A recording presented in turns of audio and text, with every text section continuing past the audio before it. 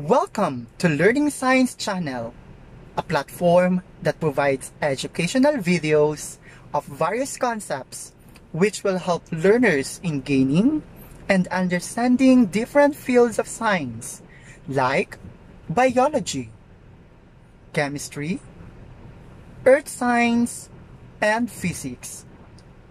If you are new to our channel, please consider to hit the subscribe button and turn on the notification bell so that you will be the first person to get notified every time we drop a brand new lesson. You may also want to share this video to a lot more learners since this will be helpful in studying science subject. We are amazed of how you participated by putting comments on every video we uploaded, and truly, it inspires us in doing more science lessons. And with that, we would like to shout out to Mr. Terence Amonte for commenting consistently and adding valuable contribution to each video. Thank you for your love and support. For today's video, we will be having our respiratory system quiz challenge. We provide 20 questions that will test your understanding about respiratory system. You will be given time to answer each question. At the end of our quiz, feel free to comment on the comment section your score for us to know how much do you know about respiratory system. So, let's get started. Question number 1. What is the function of the respiratory system? Is it letter A, to take in glucose and convert it into usable energy? Letter B, gas exchange between the external environment and the body's circulatory system? Letter C, send signals to the spinal cord and brain to tell other parts what to do? Or letter D, pumps the blood throughout the body?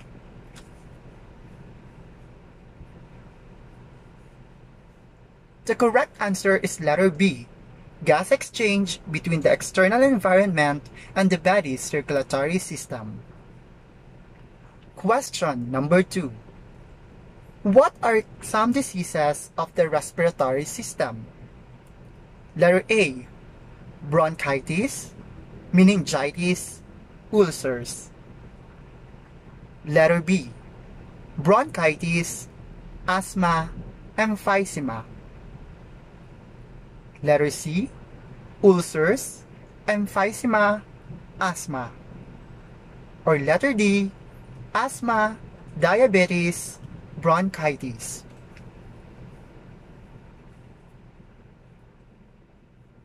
The answer is letter B, bronchitis, asthma, emphysema.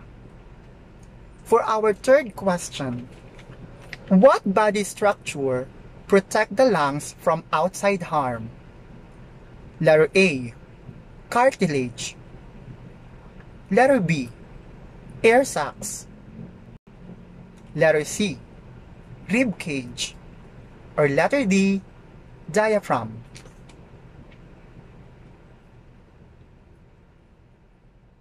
The answer is letter C, rib cage. Fourth question. What is the other name for the windpipe? Is it letter A, lungs? Letter B, trachea.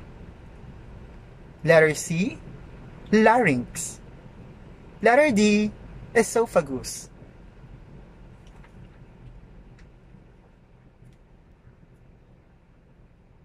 The correct answer is letter B, trachea. Question number 5. It is a breathing disorder characterized by coughing and sneezing. Is it letter A, asthma? Letter B, bronchitis. Letter C, emphysema. Or letter D, tuberculosis.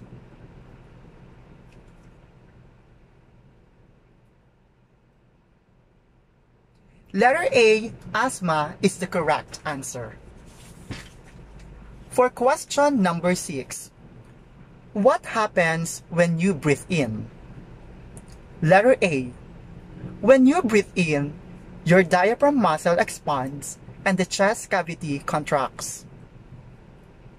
Letter B. When you breathe in, your diaphragm muscle contracts and expands the chest cavity. Letter C. When you breathe in, your diaphragm muscle explodes and your chest cavity contracts. Or letter D. When you breathe in, your diaphragm muscle does not move and expands the chest cavity.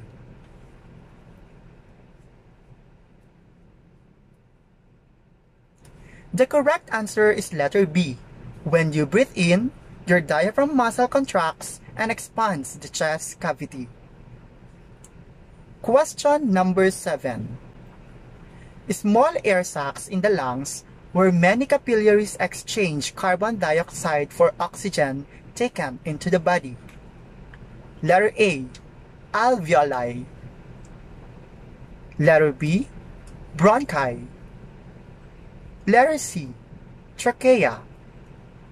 Or letter D. Bronchioles.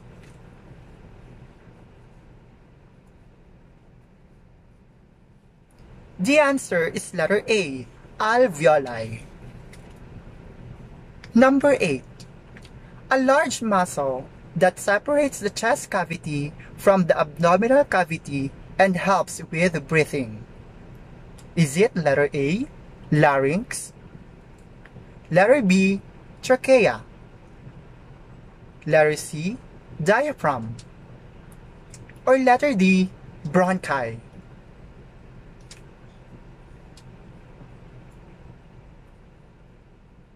The answer is letter C, diaphragm. Question number 9. The two branching tubes that connects the trachea to the lungs. A. Nose. B. Pharynx. C. Bronchioles. D. Bronchi.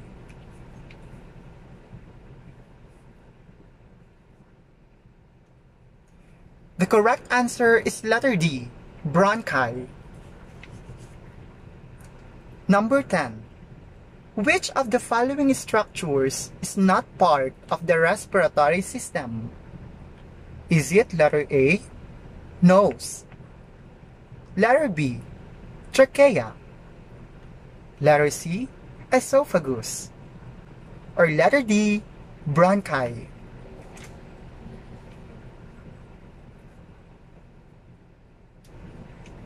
The answer is letter C, esophagus. Number 11. The gas exchange between the blood and the cells is called letter A, pulmonary ventilation. Letter B, external respiration. Letter C, gas transport.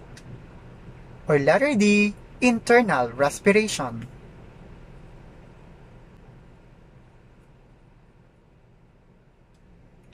The answer is letter D, internal respiration.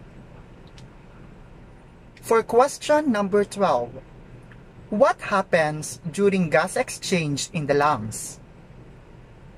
Letter A, oxygen passes into the blood and carbon dioxide passes out of the blood. Letter B, oxygen passes out of the blood and carbon dioxide passes into the blood. Letter C, oxygen and carbon dioxide pass into the blood. Or letter D, none of the above.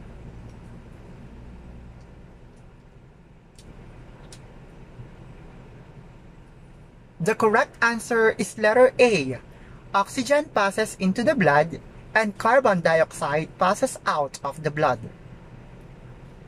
Question number 13. Which process does not occur in the nasal cavity? Letter A, humidification of inhaled air. Letter B, exchange of gases. Letter C, trapping of large foreign bodies. Or letter D, warming of inhaled air.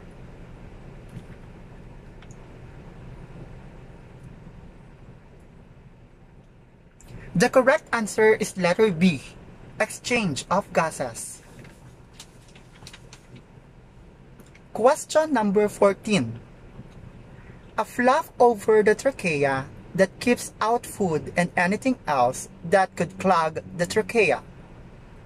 Is it A, pharynx, B, epiglottis, C, larynx, D, nasal cavity?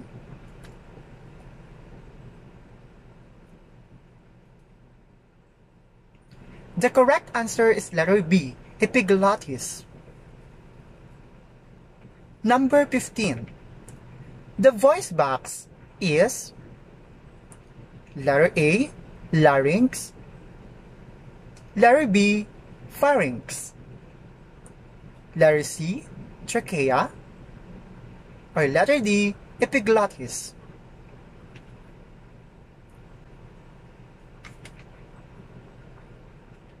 The correct answer is letter A, larynx. Number 16. Which of the following is the correct order for air passing through the lungs?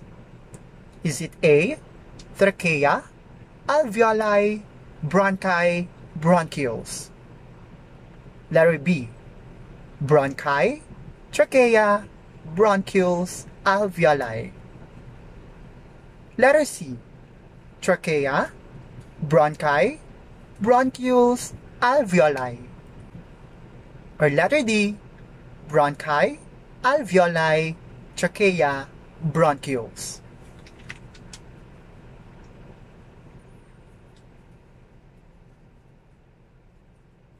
The answer is letter C, trachea, bronchi, bronchioles, alveoli. Number 17. Which of the following does not happen during inhalation? Letter A, the diaphragm moves up. Letter B, the ribs moves upward and outward. Letter C, the air moves into the lungs. Or letter D, the pressure in the lungs decreases.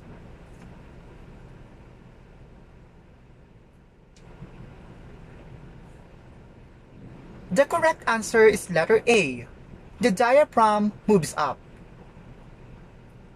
Question number 18. Pneumonia is a blank. Is it A, a type of cancer? B, another name for bronchitis? C, a lung infection? Or letter D, a form of hepatitis?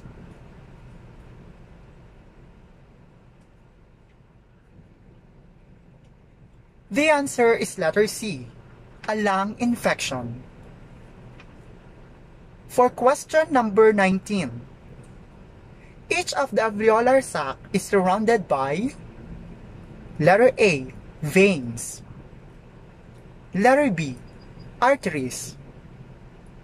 Letter C, capillaries. And letter D, lymphatic nodes.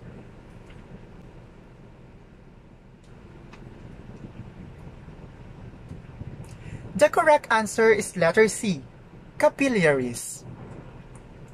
And now, let us move on to the last question, question number 20. What is the purpose of the little hairs inside the nose? Is it letter A, to fight diseases? Letter B, they serve no purpose. Letter C, to tickle the nose and causes sneezes. Or letter D, to keep dust out of the lungs.